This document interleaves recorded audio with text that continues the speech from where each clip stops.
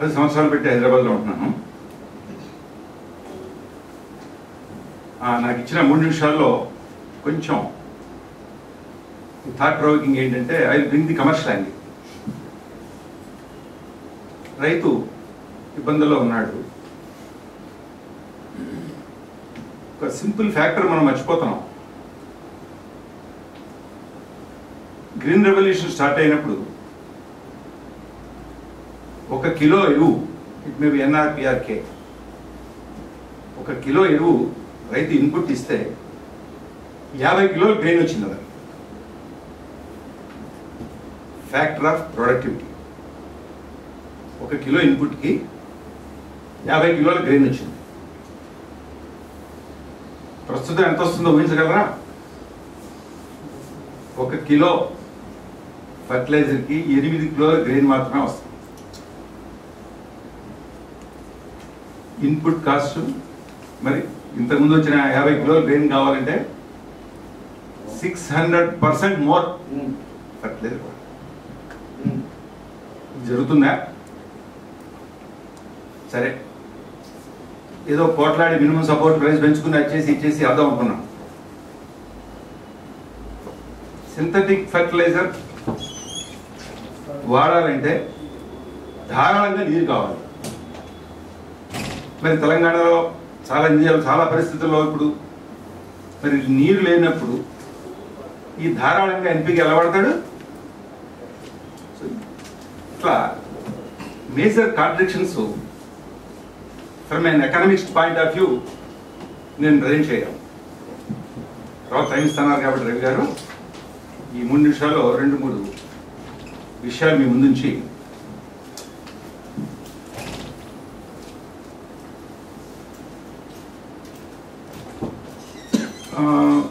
Introduction అంటే నేను అసలు విషయం మర్చిపోయి, నేను ఏకలవ్య ఫౌండేషన్ అని చెప్పి మా సంస్థ, వేణుగోపాల్ రెడ్డి గారు మా చైర్మన్, వారు జాగృతి సంపాదకులు.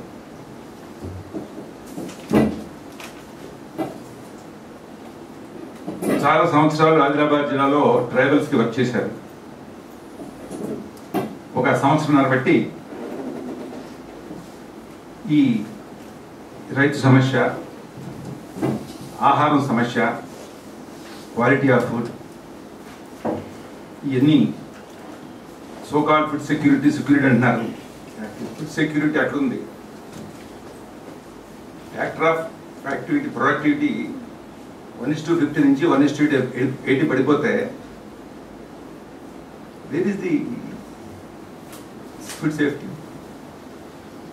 సో పాలసీ మేకర్స్ కానివ్వండి, నేను గవర్నమెంట్ అని మాట్లాడట్లేదు, జగద్రావు గారు చెప్పినట్టు సరి అయిన పర్స్పెక్టివ్ మనం అందించగలిగితే చాలా మేలు చేసిన వాళ్ళు అవుతామని, ఇది చేయడానికి కూడా మేము ఒక ప్రత్యేకమైన బంధా ఎంచుకున్నాం ఏకలవ్య ఫౌండేషన్లో. ఇందాక చెప్పారు మాట్లాడేవాళ్ళు ఎక్కువైపోయామని, కరెక్టే.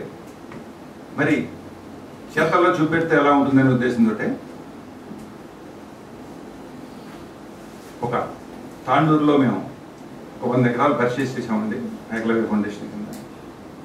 That's going to be A national model అని చెప్పిన ఉద్దేశం. అలాగే ఈ లోపల కల్వకుర్తిలో ఆల్రెడీ మహబూబ్ నగర్ జిల్లాలో మన రవి గారు కూడా చూశారు, డెమాన్స్ట్రేషన్ ప్లాట్స్ చేస్తాం.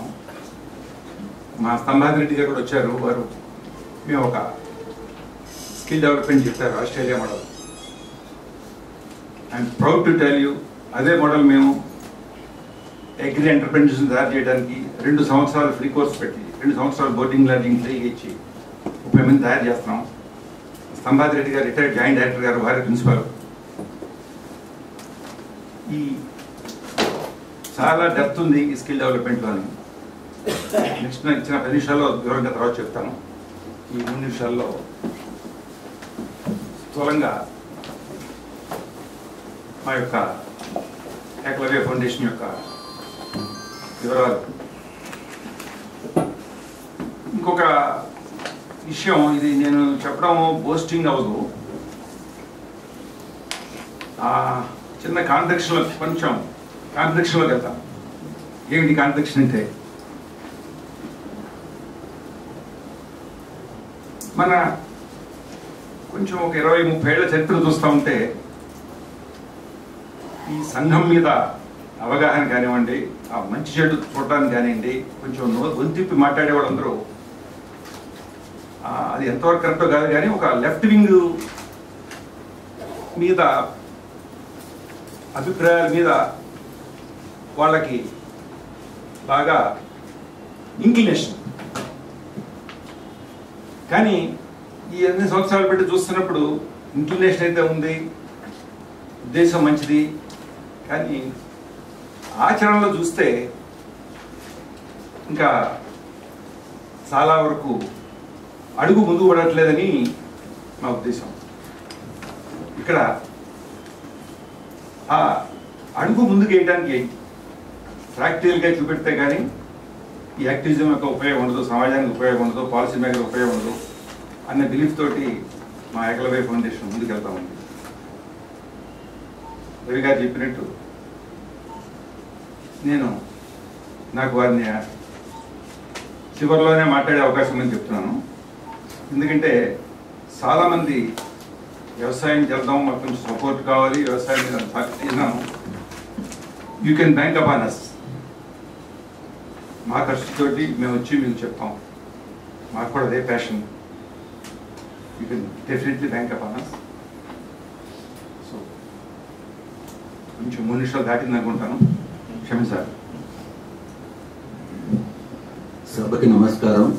నా పేరు రామకృష్ణ. నేను IIIT గచ్చిబౌలిలో ప్రాజెక్ట్ మేనేజర్గా పనిచేస్తున్నాను. అంతకుముందు ఇండస్ట్రీలో fertilisers, pesticides, agri business, organic ఫార్మింగ్లో ఒక 30 సంవత్సరాలు అయిన తర్వాత రిటైర్ అయ్యి ప్రస్తుతం ప్రాజెక్ట్ మేనేజర్గా పనిచేస్తున్నాం. మేము చేసే కార్యక్రమాలు ఏంటంటే ఐటీ ద్వారా రైతుకి ఎంత తొందరగా చేరగలుగుతాం, సమయానికి ఎప్పుడో ఏదో పెస్ట్ అటాక్ వచ్చిందో, ఇంకోటి వచ్చిందో, 3 నెలల తర్వాత 2 నెలల తర్వాత రావడం కన్నా స్పాట్లో వెళ్ళి ఎలా రైతును ఆదుకోవాలనే దాని మీద IIIT వాళ్ళు ఈ సాగు అనే ఒక రీసెర్చ్ చేశారు. దాని మోడల్గా తీసుకుని మేము మెదక్ జిల్లా, రంగారెడ్డి జిల్లాల్లో ఒక 55 గ్రామాలు దత్తత తీసుకుని ఈ సంవత్సరం స్టార్ట్ చేసాము. ఇది CSR ప్రాజెక్ట్ కింద ఉంది, కార్పొరేట్ సోషల్ రెస్పాన్సిబిలిటీ కింద. ఇది కేవలం పరిచయం కార్యక్రమం కాబట్టి ఆల్రెడీ 1గా వస్తుంది. సమయం దొరికితే మేము చేసే కార్యక్రమం ఎలా రైతులకు ఉపయోగపడుతుందా లేదా, మిగతా లిమిటేషన్స్ ఏమిటో నేను తెలియజేస్తున్నాను. Thank you very much. నమస్కారం. నా పేరు లక్ష్మణరావు. నేను సామాన్య రైతును. నేను ఇదే ప్రధానంగా ఈ మీటింగ్ అటెండ్ అయినాను. నేను అంతకంటే ఎక్కువ నేను చెప్పలేను. కరీంనగర్ బాబు సార్. అందరికీ నమస్కారం. నా పేరు రాజన్న, దండపల్లి గ్రామం, ఇల్కతుర్తి మండల, కరీంనగర్ జిల్లా. నేను కూడా రైతునే. కాకపోతే కొన్ని మీటింగ్ల చివరికి కూడా వెళ్ళడం జరిగింది. మాకున్న పరిజ్ఞానంలో ఇంకా ఎక్కువ అవుట్పుట్ రావడానికి నిపుణులు ఏమైనా చెప్తే పాటిస్తామని అనుకున్నా. ముఖ్యంగా నేను గమనించింది అంటే, ఇప్పుడు ఎవరైనా అంటారు విలేజ్ నుంచి ఎవరు కానీ అర్బన్ సిటీకి వెళ్తున్నారు. కానీ ఇంటర్మీడియట్, డిగ్రీ వరకు చదువుకున్నా కూడా ఆయన ఉన్న పొలంలో ఏం చేయాలో ఎప్పుడు ఒక్క నిమిషం కూడా చెప్పారు, స్కూల్లో కానీ కాలేజీలో కానీ. మరి వాడు ఏం చెప్తారు, ఇంకా అమ్మాయికి కూడా డిగ్రీ వరకు చదువుకొని పెళ్లి చేసుకున్నా కూడా ఆమెకు టీ పెట్టడం కూడా చెప్పారు స్కూల్లో కానీ కాలేజీలో కానీ. ఎందుకంటే స్కూల్ మన రైతుకి కొంచెం పొలం ఉన్నా, ఎక్కువ పొలం ఉన్నా, నీళ్ళు ఉన్నా లేకున్నా వచ్చే డబ్బులలో ఎక్కువ హాస్పిటల్కి, స్కూల్స్కే ఖర్చు అవుతుంది. పిల్లలు లేని వాళ్ళకు స్కూల్ ఉండదు, అదే హాస్పిటల్ ఖర్చు అవుతుంది. ముసలోళ్ళు ఉన్నా లేకపోతే ఎట్లా. ఈ రెండు మనం కొంచెం తగ్గించంటే గవర్నమెంట్ ద్వారా కానీ ప్రైవేట్ ద్వారా కానీ స్కూల్స్, హాస్పిటల్స్ మెయింటైన్ చేస్తే మనకు వాళ్ళకు సగం అవుట్పుట్ పెంచినట్టుగానే వాళ్ళకి ఎఫెక్ట్ ఉంటుంది. ఇంకా తెలుసుకుంటాం. నా పేరు రాజమౌళి, మాది వరంగల్ జిల్లా గంగదేవిపల్లి. సరే, ఇప్పటి వరకు ఏం కదంటే, ఒక్క సెకండ్, గంగదేవిపల్లి గురించి మీకు అందరికి తెలిసి ఉండొచ్చండి. ప్రైమ్ మినిస్టర్ గారు 15 ఆగస్టు అడ్రస్ చేసినప్పుడు ఈ 3 విలేజెస్, ఒకటి గంగదేవిపల్లి ఫస్ట్ అనౌన్స్ చేసిండు, సెకండ్ మహారాష్ట్రలో, థర్డ్ గుజరాత్లో. ఈ 3 విలేజెస్ ఏ సపోర్ట్ లేకుండా ఎట్లా బాగుపడ్డాయి? మరి మనం వేరే దాంట్లోకి అన్ని ఇచ్చినా ఎందుకు బాగుపడుతుందేమో అన్నది ఇది నెంబర్ 1. మీరు రాజమౌళి గారు, I just want to introduce to everyone of the importance of గంగాదేవిపల్లి. సరే, ఈరోజు ఈ యొక్క సమావేశాన్ని ఏర్పాటు చేయడం,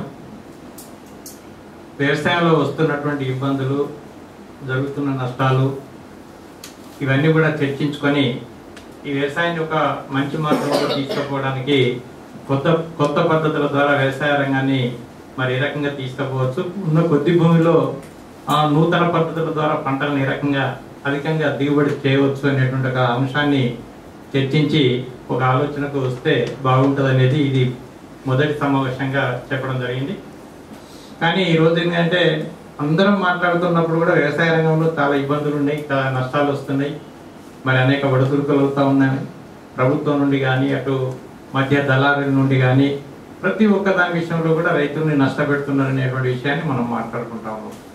కానీ వాస్తవంగా కూడా ఏంటంటే ప్రతి వ్యక్తి, విత్తనం తయారు చేసే వ్యక్తి కానీ, క్రిమి సంహారక మందులు తయారు చేసేటువంటి వాళ్ళు కానీ, లేదా ఎరువులు తయారు చేసే వాళ్ళు కానీ, లేదా పండించినటువంటి, అంటే వాతావరణాన్ని తట్టుకొని అనేక కల్తీ మందులు, కల్తీ విత్తనాలు తీసుకొచ్చి పండించినటువంటి పంటను మార్కెట్కి తీసుకుపోయిన తర్వాత కూడా అనేక విధాలుగా దోపిడీ చేస్తున్నటువంటి దోపిడీ విధానాన్ని కూడా రైతులు ఎదిరించి అడిగి తనకు న్యాయం జరిగేటువంటి విధంగా ప్రయత్నం చేసుకోవడానికి ముందు రైతుల్లో ఐక్యత లేదు అనేటువంటి విషయం చాలా స్పష్టంగా మరి కొంతమంది చెప్తున్నటువంటి విషయం మనకు అర్థమవుతుంది.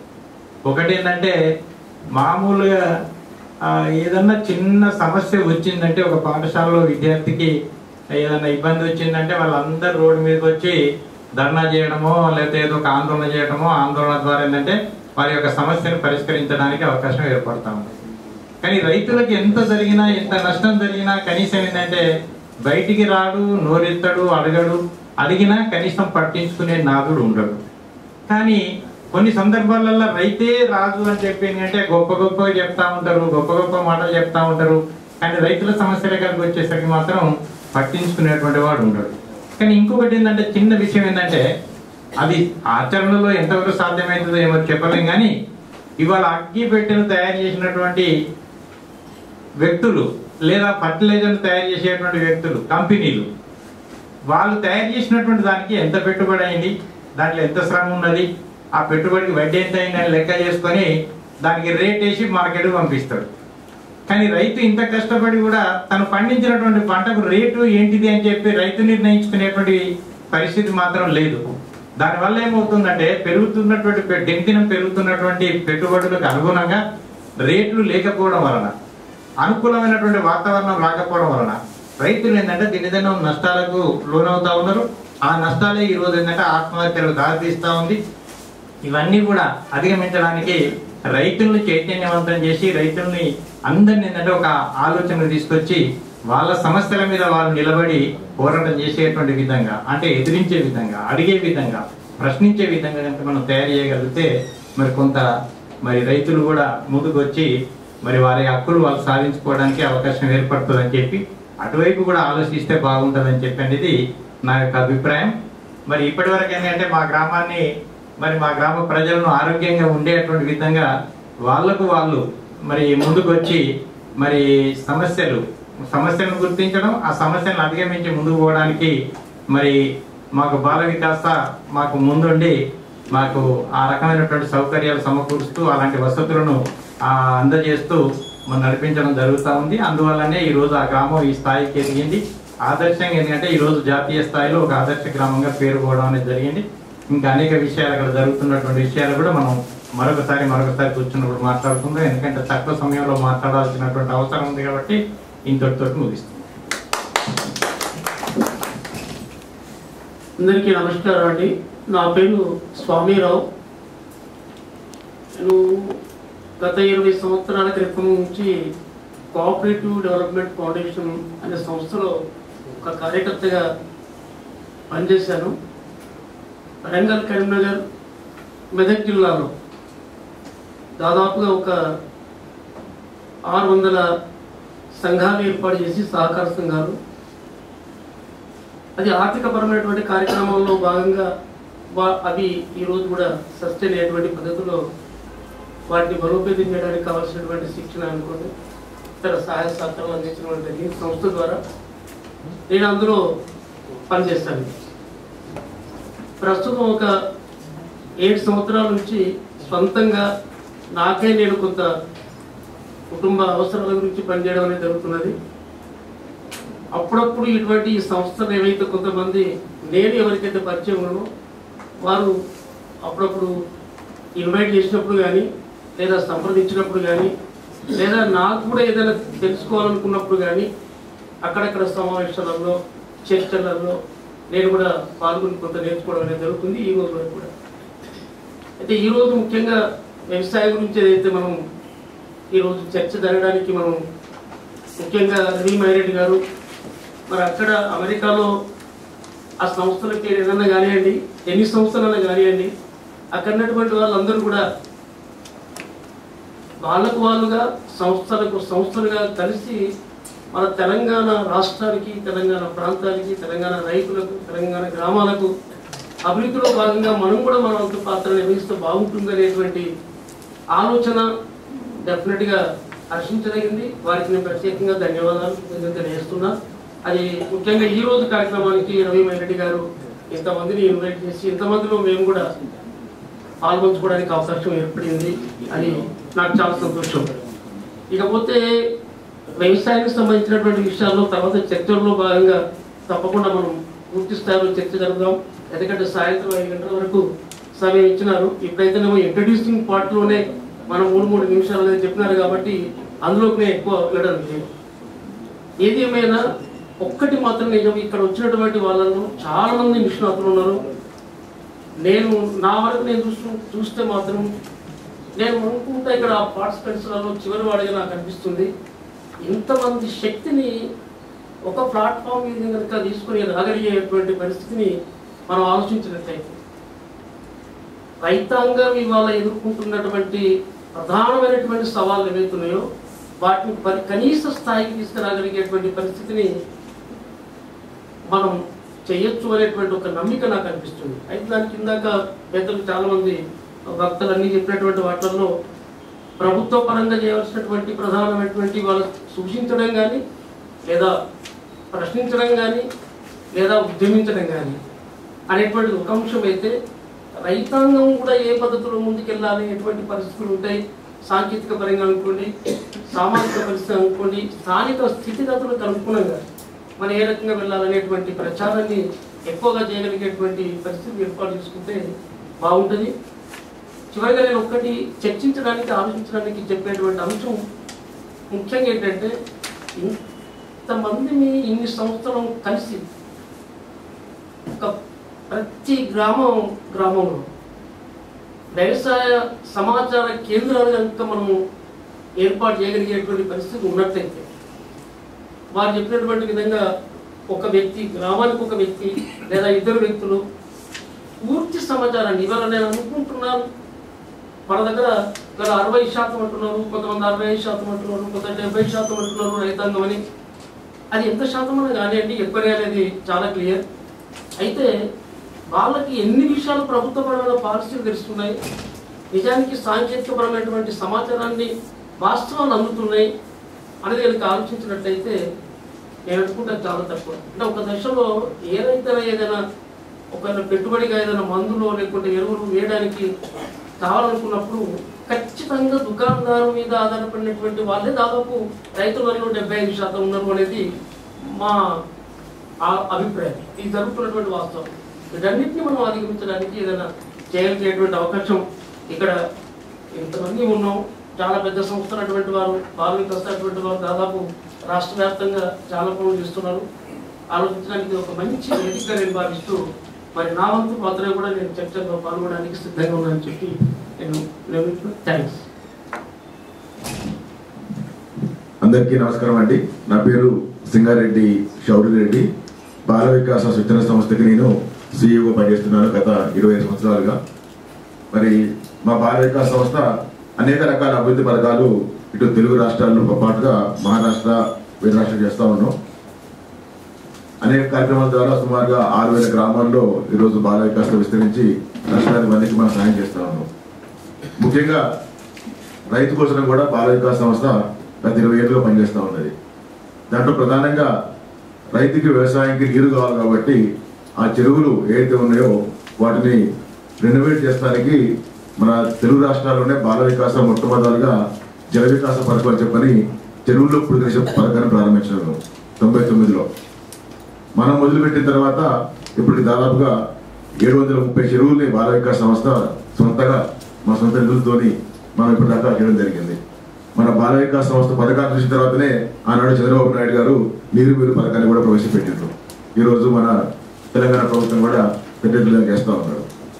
దాంతోపాటుగా మరి ఒకప్పుడు ఒక 20 years బ్యాక్ రైతుకు అండగా ఉండాలని చెప్పని సహకార సంఘాలు పెట్టి వాళ్ళు మందు బస్తాలు కొనడానికని చెప్పని వాళ్ళకి అప్పులు ఇచ్చేవాళ్ళం 4 జిల్లాలలో. తర్వాత ఈ మందులతో నష్టం వస్తుంది, కష్టం వస్తుంది, ఇది కరెక్ట్ కాదు అని చెప్పని ఒక 4 years బ్యాక్ మాకు మేము ఆలోచన చేసుకొని మారి కెమికల్ వ్యవసాయాన్ని బంద్ చేయించి సేంద్రియ వ్యవసాయాన్ని ఈరోజు ప్రోత్సహిస్తా ఉన్నాం.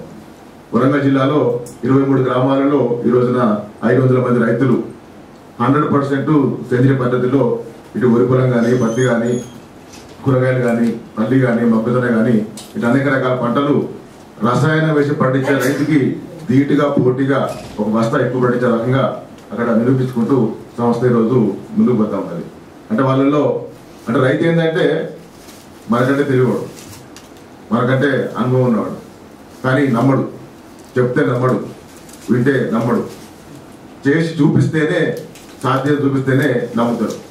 కాబట్టి బాల వికాస రైతులకు ఒకవైపు చెప్పుకుంటూ రైతులకు ఒకవైపు ప్రోత్సాహిస్తానికి కొంత ఇన్సెంటివ్గా వాళ్ళకి కొన్ని ఆవులో లేకపోతే మూత్రం పట్టుకుంటానికి డ్రమ్ములో లేకపోతే కొక్కల పిండిలో బెల్లాలో అటువంటివి కూడా ప్రోత్సహించుకుంటూ ఒకవైపు చేసుకుంటూ అదే గ్రామాలలో డెమో ఫార్మ్స్ కూడా మేము డెమో ఫార్మ్ పెట్టినా ఫెయిల్ అయినాం. ఎందుకంటే ఒక సంస్థ పరంగా అధికారి పరంగా వ్యవసాయం చేయాలంటే అయ్యే పని కాదు. వ్యవసాయం అంటే అదుపు చేయాలా, అవగాహనతో చేయాలా, మనం ఆఫీసులో చేయాలని అయ్యే పని కాదు. అది వర్షం పడితే తెల్లారి పోము, ఆదివారం అయితే మనం పోము. కాబట్టి మా డెమో ఫామ్ ఫెయిల్ అయిపోయింది. 2 ఏళ్ళు పెట్టినాం, 3 లక్షలు నష్టపోయినాం. అట్లా కాకుండా ఒక రైతుతోనే చెప్పిందే బాగుంటుంది. అయ్యా నీ పంట, నీ భూమి, నీ పొలము, లాభం నీకే, నువ్వు సేంద్రియ పద్ధతి చేసినందుకు నీకు ఎకరాకి ఇస్తాం ఇన్సెంటివ్గా, నీకు నష్టం రాని లాభం రాని ఇంత ఇస్తామని చెప్పాలన్న తర్వాత 6 గ్రామాల్లో ఒక గ్రామంలో 5 ఎకరాల చొప్పున డెమో ఫామ్లు పెట్టి విజయవంతంగా ఈ రోజున మరి చుట్టుపక్కల గ్రామాల వేలాది మందికి మన సంస్థ పరంగా ప్రేరణిస్తూ ముందుకు పోతా ఉన్నాం. రాబోయే రోజుల్లో ఒక సేంద్రియ ఉద్యమాన్ని చేపట్టినటువంటి ఆలోచన భారతదేశం ముందుకు పోతా ఉన్నది. ఇవాళ మనకు కావాల్సింది not green revolution, what we require is ever green revolution, and that is possible only through సేంద్రియ వ్యవసాయం. అటువంటి సంకల్పంతో బాల వికాస్ సంస్థ ముందుకు పోతా ఉన్నది. ఈ రోజున మరి రవి గారి యొక్క వారి యొక్క ఆధ్వర్యంలో ఇంతమంది పెద్దలు వింటా ఉంటుంటే మీరు చదవకుందే చదువుతారు, మేము పుట్టక ముందే మీరు చదివిపోయింది. అంటే మీరు 2 ఏళ్ళు పనిచేసారు, ఎంతో ఆశ ఉన్నది, ఎంతో ఆరాటం ఉన్నది, ఎంతో అవగాహన ఉన్నది, ఎంతో అనుభవం ఉన్నది. కాబట్టి ఇవన్నీ కలుపుకొని మనందరం రైతుకి ఏది చేస్తే బాగుంటుంది. ఇవాళ అందరూ ప్రభుత్వం రైతుకి చాలా ఇస్తామని చెప్పనంటా ఉన్నారు సబ్సిడీ పరంగా. నేననేది ఏంటంటే ప్రభుత్వం సబ్సిడీ ఇస్తుంది కానీ రైతు అనే వాడే దేశానికి సబ్సిడీ ఇస్తాడు ఇవాళ. ఎందుకంటే 2 లక్షలు పెట్టుబడి పెడితే ₹1,00,000 వస్తాయి. ప్రభుత్వ సబ్సిడీ ఇవ్వంగా కూడా 2 లక్షలు పెడితే ₹1,00,000 వస్తాయి ఆగస్టు శాఖల. అంటే ఎవ్రీ ఇయర్ కోట్లాది మంది రైతులు వేలాది కొద్ది రూపాయలు దేశానికి సబ్సిడీ ఇస్తా ఉన్నారు. కాబట్టి ఆ కోణంలో మనం ఆలోచించాలి.